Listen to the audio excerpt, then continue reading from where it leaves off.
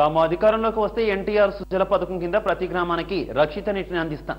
ఇంటింటికి 20 లీటర్ల mineral water ఉచితంగా సరఫరా చేస్తామంటూ ఎన్నికల ముందు టీడీపీ రాష్ట్ర ప్రజలకు ఇచ్చిన హామీ మేనిఫెస్టోలో పెట్టిన అంశం. అయితే అధికారంలోకి వచ్చాక దాన్ని ఊసి ఎత్తలేదు. అయితే అక్కడక్కడ దాతల సాయంతో అరకొర వసతుల మధ్య ప్రభుత్వం మినరల్ వాటర్ ప్లాంట్లను ఏర్పాటు చేసి చేతులు దులుపుకుంది. ఇక ప్రభుత్వం ఇచ్చిన హామీని క్యాష్ చేసుకునే పనిలో పడ్డాయి ప్రైవేట్ ఆర్బో కంపెనీలు. పుట్టగొడుగుల్లా పుట్టుకొచ్చి నాసిరకం నీటిని సరఫరా చేస్తూ ప్రజల ప్రాణాలతో ఆడుకుంటున్నాయి. దాంతో దిక్కుతోచిన పరిస్థితిలో జనం కలుషిత నీరు తాగి రోగాల బారిన పడుతున్నారు. రాష్ట్రంలోని అతిపెద్ద జిల్లా తూర్పుగోదావరి జిల్లా. జిల్లాలో 64 మండలాల పరిధిలో 1029 గ్రామ పంచాయతీలు ఉన్నాయి. అయితే జిల్లాలో కేవలం 220 గ్రామ పంచాయతీల్లో మాత్రమే ఎన్టీఆర్ సుజల పథకానికి ఏర్పాట్లు చేశారు. మిగిలిన చోట్ల వీటి ఏర్పాట్లు ప్రతిపాదనకు నోచుకోక ఇంటికి ₹2కే 20 లీటర్ల మినరల్ వాటర్ పథకం మరుగున పడిపోయింది. ప్రైవేట్ ప్లాంట్లలో నాణ్యత లేని నీటిని ₹20కు కొనుగోలు చేయాల్సి వస్తోంది. కాకినాడ, రాజమండ్రి ప్రాంతాల్లో ఐఎస్ఐ సర్టిఫికెట్లు కలిగిన ప్లాంట్లు ఉన్నాయి. ఇవి కాకుండా 1320 వరకు సాధారణ ప్లాంట్లు ఉన్నాయి.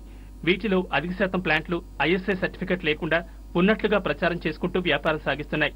గ్రామీణ ప్రాంతాల్లో 20 లీటర్ల వాటర్ టిన్ ₹20 అమ్ముతుండగా పట్టణ ప్రాంతాల్లో 30 వరకు అమ్ముతున్నారు. జిల్లా వ్యాప్తంగా రోజుకు ₹1 కోటి మేర వ్యాపారం జరుగుతున్నట్లుగా అంచనా.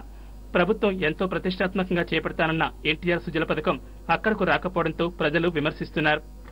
ఈరోజు అక్రమంగా నీటి వ్యాపారం చేసుకుంటున్నటువంటి ప్లాంట్లు ఈరోజు పెద్ద ఎత్తున డబ్బులు సొమ్ము చేసుకుంటా ఉన్నాయి.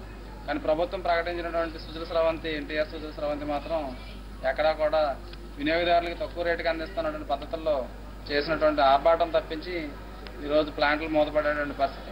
స్థానికంగా ఉన్నటువంటి ఇబ్బందులు పరిష్కరించి అందించాల్సినటువంటి యంత్రాంగం చూస్తూ ఉంది. ప్రజల యొక్క మంచినీటి దాహాన్ని తీర్చేటువంటి పద్ధతుల్లో చర్యలు చేపట్టాలని మేము డిమాండ్ చేస్తాం. జిల్లాలో భారీ ఎత్తున మినరల్ నీటి వ్యాపారం జరుగుతున్నా నాణ్యతా ప్రమాణాలు పర్యవేక్షించే అధికార యంత్రాంగం లేకపోవడం గమనార్హం.